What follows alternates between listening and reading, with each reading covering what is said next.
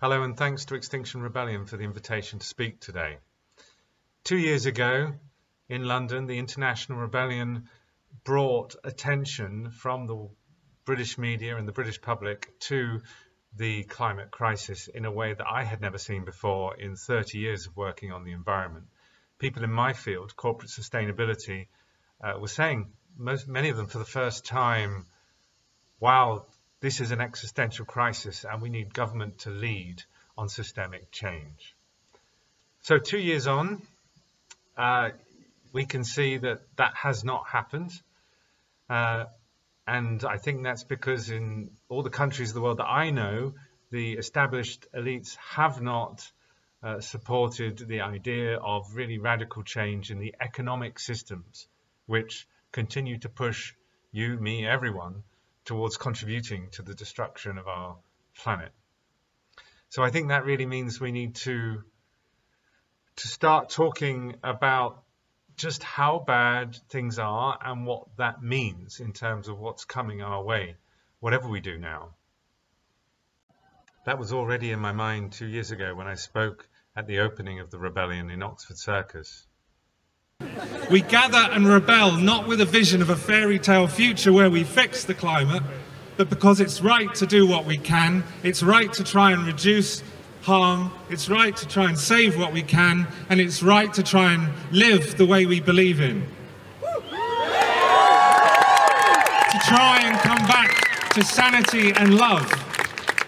Because the truth is we're scared, but we're brave enough to say so. The truth is we're grieving, but we're proud enough to say so. The truth is we're traumatized, but we're open enough to say so. We are angry, but we are calm enough to gather and to call others to join us.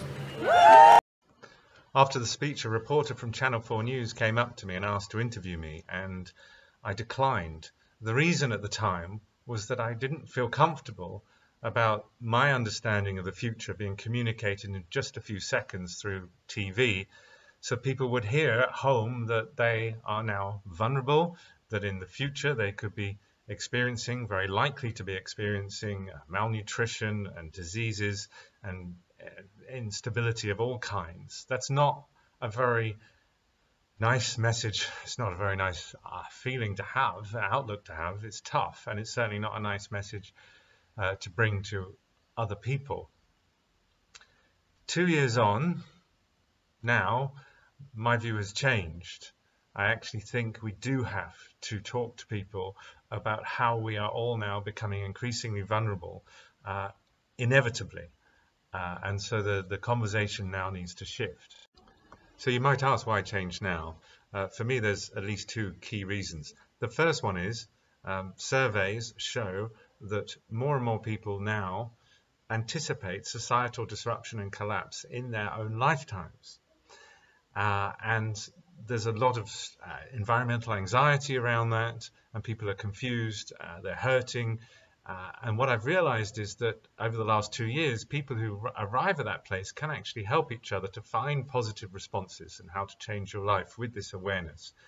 I think that's really helpful to avoid the kind of the shock and confusion that people will be feeling as they wake up to this, leading to them being manipulated. And we want to really help people avoid that and actually be supportive of each other of meaningful responses.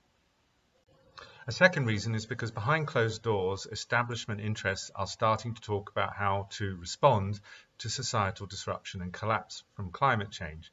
For instance, the armies of the world. So in Britain, the Ministry of Defence has a strategy unit, and they have been looking at how to retain the capabilities, the military capabilities to fight if global supply chains become disrupted or collapse. And they actually are talking about how you may need to go to war in order to sustain the capabilities to go to war, to secure those basic resources, I guess steel, oil, various different precious metals and so on.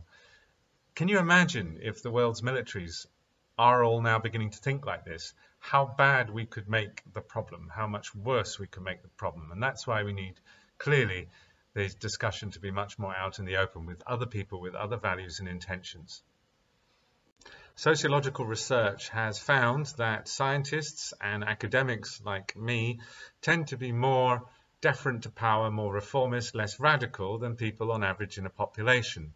And I think that means why we've actually not had as much unvarnished truth about our predicament or radical conversations coming from scholars.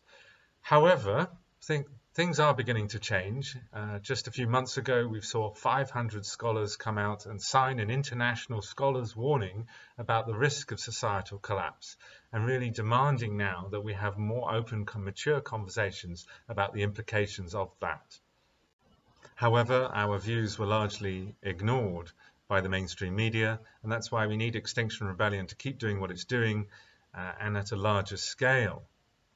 The thing is about non-violent civil disobedience is that it's a great conversation starter.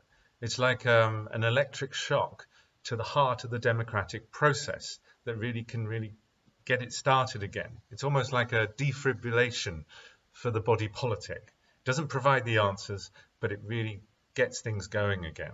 That's why we need Extinction Rebellion to be out on the streets. It means we need to say it as we see it, no matter how difficult the emotions involved. I still get affected badly whenever I really delve into some of the latest climate science or look at some of the impacts around the world. A recent instance of that was when I read about the observatory in Hawaii finding that global carbon dioxide atmospheric concentrations have gone to the highest ever, and that was a year after reduced human emissions because of the pandemic, which suggests therefore that the Earth is not doing what it used to do in terms of stabilizing carbon dioxide in the atmosphere, not to the degree it used to, and therefore we could really be seeing some of these really scary feedbacks underway. And I was quite shocked at how quite a lot of climatologists tried to sort of soften the news and not actually say how worrying this is, given the fact that it's emissions had come down, but carbon concentrations had shot up. So I, as a way of allowing that feeling and expressing it, I actually wrote a poem. And so this is going to be the first time I've recited it to camera. At 4:21:21 ppm, feedback screams its piercing sound, rising rates after lockdown. We're falling down the long mountain of life. We'll turn away no more as the breaking of life returns to our threshold. What was pretended now breaks apart, both in us and around. We're breaking together with the living one. You don't escape this. I don't. No part will not break together, with each of us and every us within the living one. Is poetry what I've come to? Let's drop the ambiguity. We're fucked. I'm scared. Let's pray. But I'm no longer praying for time, because there's infinity inside, in you and me and anyone despised. For in the beginning all was pre-forgiven. Gaia so loved her kids she got us to break together, not apart. With her, at 4:21:21 ppm, there is no tougher love. But there is life after doom and life beyond fucked, because life is always astounding in this one moment and the next. It's just that being slapped awake doesn't really feel that great. But could it ever? If you find some of the news and analysis unbearable, then you're not alone. And I think what's really important is to allow difficult emotions, notice them, honor them as actually useful information, connect with other people openly, vulnerably about them, and try and support each other in community and see how we can stay present to this difficulty in meaningful ways, wise ways, caring ways, kind ways, creative ways. It's important we help each other to avoid either getting stuck because of our aversion to difficult emotions or because of our immersion in them. As I wrote in the XR handbook, I don't think it's helpful to say act now before it's too late, because it's too late for so much already. While it's never too late to do the right thing, it's never too late to be awake to the social conditioning that's held us back from connection and care for each other and for nature. The future is going to be more unstable in many ways for many people. Only thin convictions demand bright horizons to keep going. Deep convictions can last no matter how long we might be riding through a valley with disruption and death.